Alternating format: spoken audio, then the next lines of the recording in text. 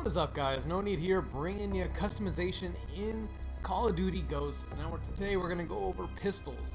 Now there's 5 different pistols you get to pick from, and actually one upgraded pistol, I could have sworn it was a submachine gun. Anyways, we're going to start out with the M9A1. Now good thing about this gun is you can actually put a couple different attachments on it, like the flash suppressor, silencer, even the muzzle brake.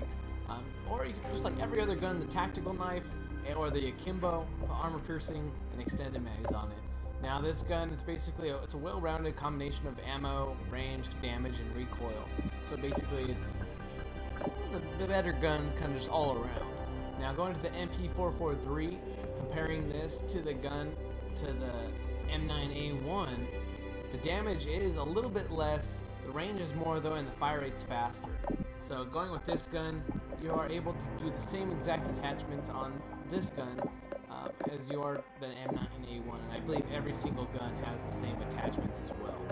Now going to the next handgun, which is the P226, it's going to have this little bit less damage actually than the MP443, so it looks like we're going down in damage every time we go to a gun, besides the 44 Magnum being one of the strongest guns. Now this has a large ammo capacity with a high rate of fire, so you're able to get off a lot more bullets. Even though there is a little bit less damage, still able to get that kill. Now the 44 Magnum, just being a monster that it is, you can actually put a sight on it, a little ACOG scope. Now to let you guys know, to unlock a certain challenge, you actually need to put an ACOG scope on it, and you have a Kimbo weapon, so you need to go and add the perk so you can add an extra attachment to your secondary. Now the last pistol is going to be the PDW. It's a 3-round burst.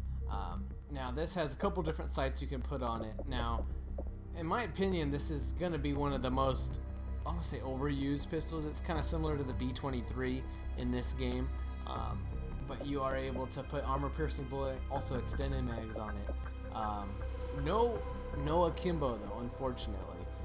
This gun would be very OP if it was a akimbo. But other than that, guys, those are the 5 pistols that you're able to choose from. And in my opinion, the best one, actually probably the best 2 are going to be the 44 Magnum and the PDW. But of course, pistols, they're not as overpowered as they were in Black Ops 2. So it does take a little bit more bullets to kill people. Other than that, guys, if you did enjoy this, drop a like, leave a comment if you like one of the pistols a little bit more. Other than that, guys, thanks for watching. Peace.